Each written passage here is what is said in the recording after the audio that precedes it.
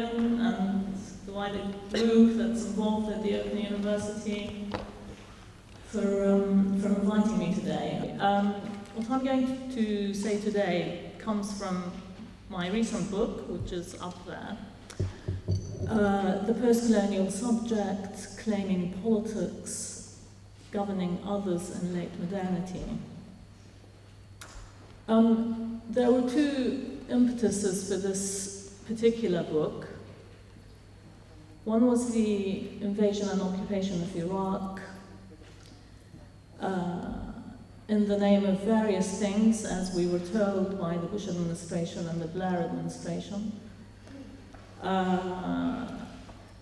These two were purportedly enacting what Blair referred to as a kind of liberal internationalism, and Iraq came to be one of, if you like, a manifestation of what Blair defined as liberal internationalism.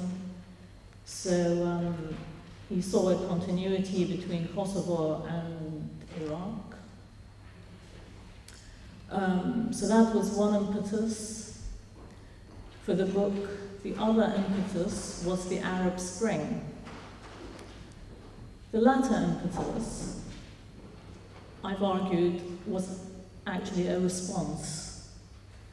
So the Arab Spring I have interpreted as being a response to the forms of intervention that have taken place, primarily in the post-colonial world. My areas of interest are the Middle East and South Asia. I've traveled extensively, especially through the Middle East, talked to people about both the pre-Arab Spring moment and the Arab Spring itself, and have come up with various conclusions that I'm hoping I'll share with you today. So, in relation to the first drive or impetus that made me want to write this book, I'd previously written about intervention, what I refer to as liberal cosmopolitan interventions in other people's societies. In these interventions, war actually plays a very significant role. So that in late modernity, war is no longer seen as a, if you like, in the Clausewitzian sense of the continuation of policy through other means, but is rather seen as a technology of government. So war is about governing other societies. And so this is why you have, in locations of war, Iraq, Afghanistan, Kosovo too, and other locations, previously to that Sierra Leone,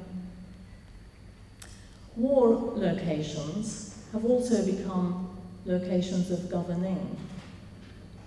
And so those who intervene are not engaged in the defeat of a precise enemy, but rather are engaged in using both military and civilian technologies in the government of populations. And so this, it seems to me, would also involve practices that the United Nations and many, many academics would refer to as peace building. So you can see in these discourses and practices the disappearance of distinctions, the disappearance of the distinction between war and peace, the disappearance of the distinction between war and security, and war and policing, the political and the social, the political and the ethical, and so on and so on. So these practices, as well as discourses, are now deeply institutionalized in our international institutions. They're also deeply institutionalized in the various national institutions within, especially, the NATO alliance. So all of these discourses and practices I refer to as a form of liberal cosmopolitanism, because the primary enactment here is that war is taking place in the name of the human. And the notion of human rights is often invoked in these various locations. The other, if you like, distinction that disappears in these practices is that between war and pedagogy. War becomes a pedagogical exercise. In most of these locations, can I have a mic, please? Oh, it's back. Yeah, okay. What do you find in most of these locations, and Iraq and Afghanistan are primary examples here, though the Balkans are also a very good example. You find practices that are referred to as training. So the training of local police forces, the training of personnel within the military, and so on and so on. And so war becomes a pedagogical exercise as well. And as we know from Michel Foucault, power has this way of permeating the social through pedagogical exercises, through what he refers to as pastoral exercises, as well as the more coercive, the more military, and so on and so on. So the question then emerges, what happens to political subjectivity when these interventions are so deeply materialized? They're materialized not just through, aerial bombardments, through the use of drones and so on. As I've just described, they're materialized in the everyday and the routine of the lives of populations, primarily in the post-colonial world. So what happens to political subjectivity in these locations of intervention? So I come to the second impetus to the writing of this book, which is exactly this question. What's happened to the post-colonial subject? When I started writing this book, a panel was set up at ISA, that's the International Studies Association Northeast section, to sort of read one or two chapters from the book. And one of the challenges that the panel set was, well, how can you talk about the singular post-colonial subject when there is such diversity? My response to that is the following. We talk about the European subject, but we always assume diversity and a kind of empirical domain that is the post-colonial world. Why can we not somehow capture some idea of what the post-colonial subject might suggest? What does it mean for us to talk about the post-colonial? It seems to me that the post-colonial, specifically the prefix post in the post-colonial, has tremendous meaning for us. Because the post and the post-colonial, there are some people in this room who would disagree with me, the post and the post-colonial is for me a moment of founding. It's a moment of founding of the post-colonial subject as political subject. And it's a moment of founding of political community. The tremendous challenge for me in this book was to locate that moment of founding.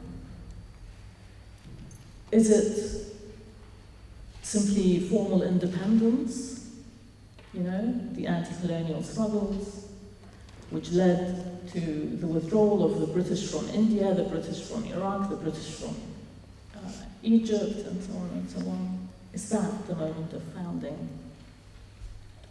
I want to argue against that notion, though I want to hold on to this idea of the significance, the meaningfulness, if you like, the weight of history that's contained in this short prefix, the post in the postcolonial.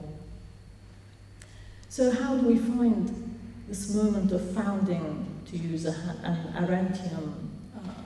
Arendtian construct? How does that political community come about?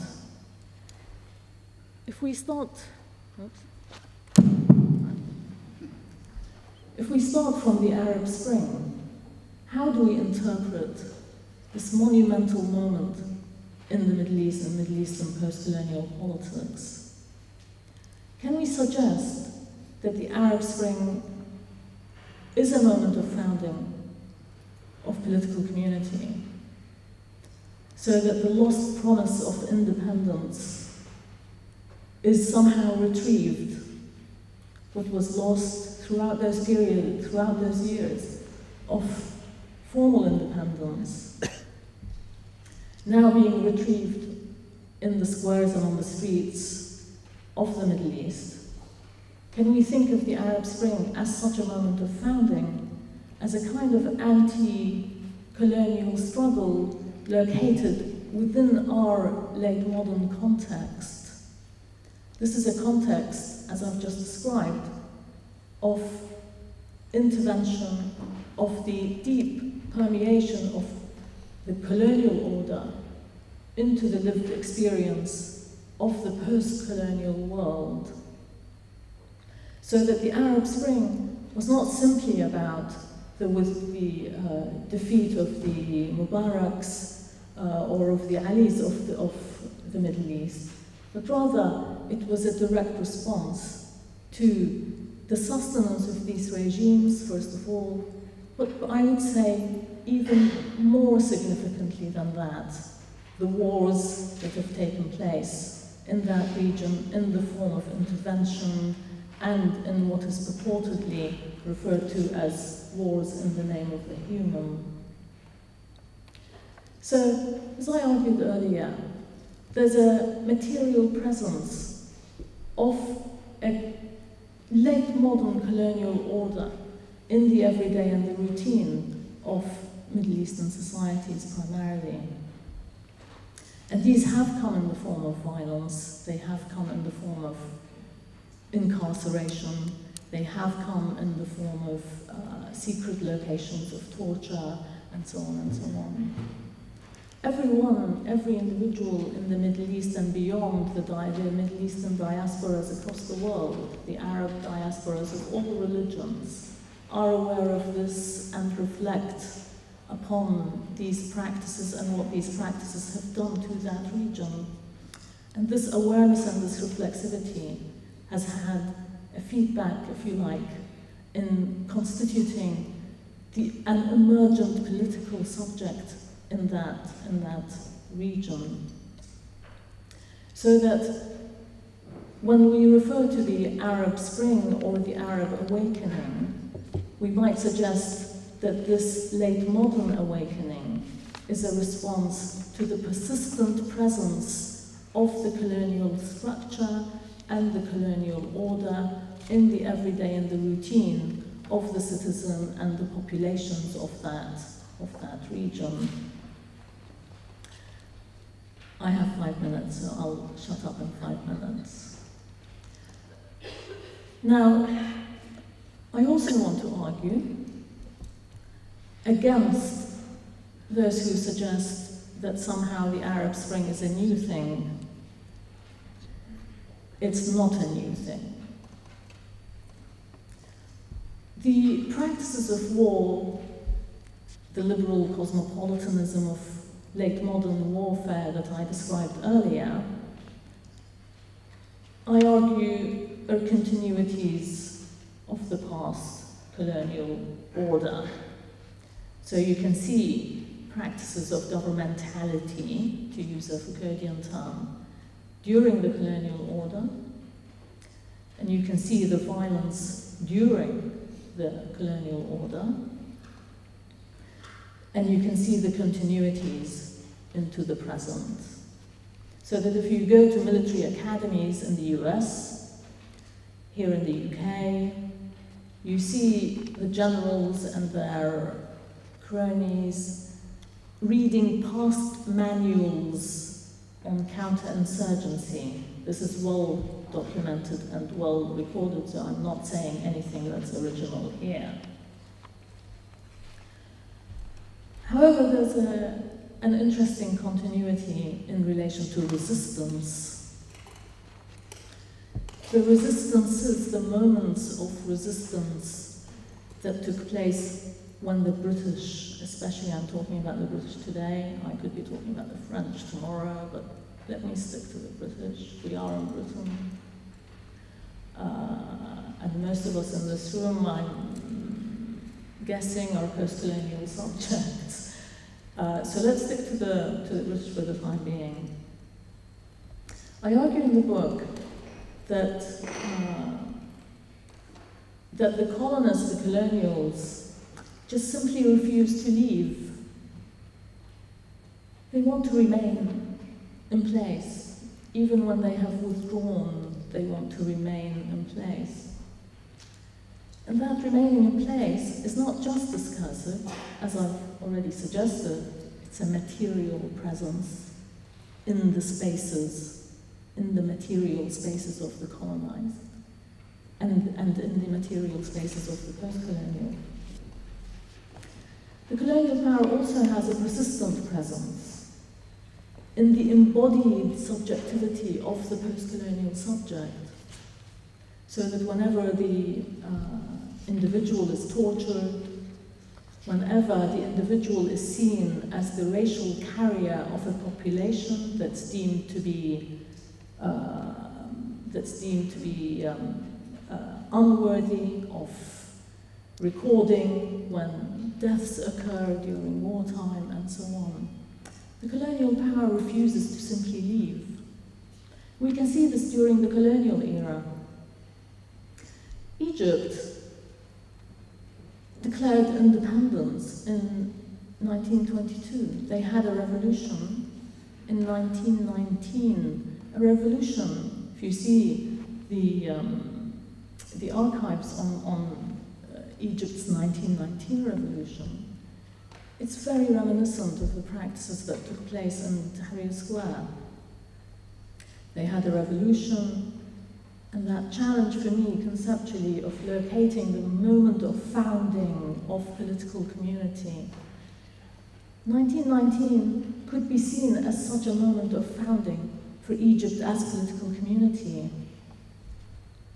However, the British persist in their presence in Egypt, in its material spaces, in its embodied subjectivities.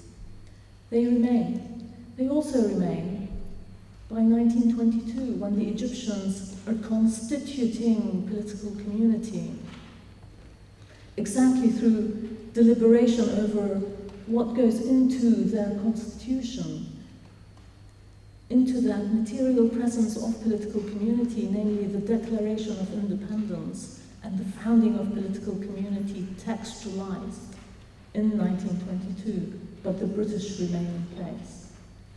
And they remain in place until Nasser's revolution. And so, do I refer to Nasser's revolution as that moment of founding of political community for Egypt? Nasser gets a lot of coverage in my book, for good reason. But there is a persistence of the colonial order. It continues to the present day. This is why we had and continue to have the Arab Spring. Thank you. Sorry.